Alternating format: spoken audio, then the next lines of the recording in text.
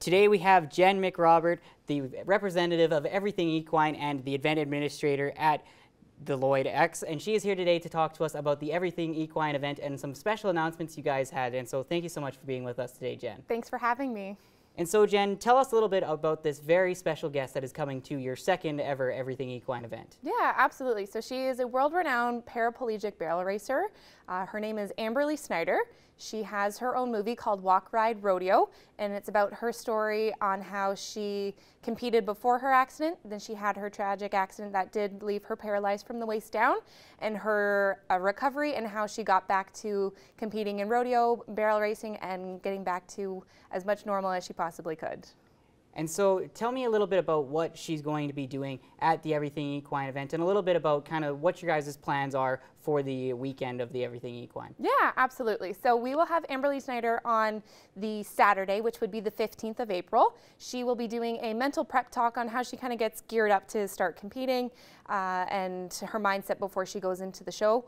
And then on Saturday night, we'll be hosting a banquet, and she will be doing a keynote speaking session on her story from tragedy to triumph and everything in between.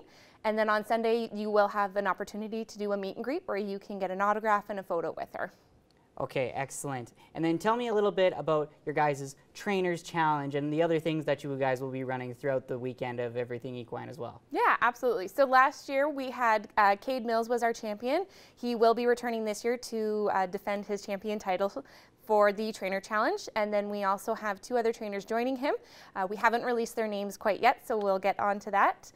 Check on our website for any updates on that. And then we have 3 clinicians as well. We'll have a working cow horse, a working equitation, and then a youth 4-H horsemanship clinic as well, so we're very excited to have those.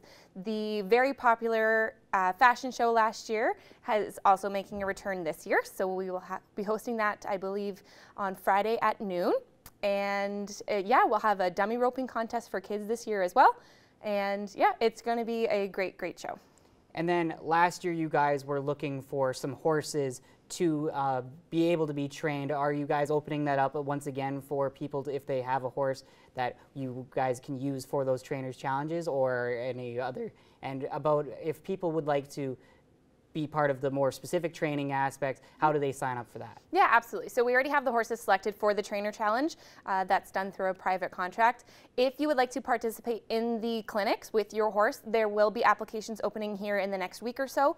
All the details will be on our website, and keep an eye on our social media, because that's where we'll make our announcement when applications are open.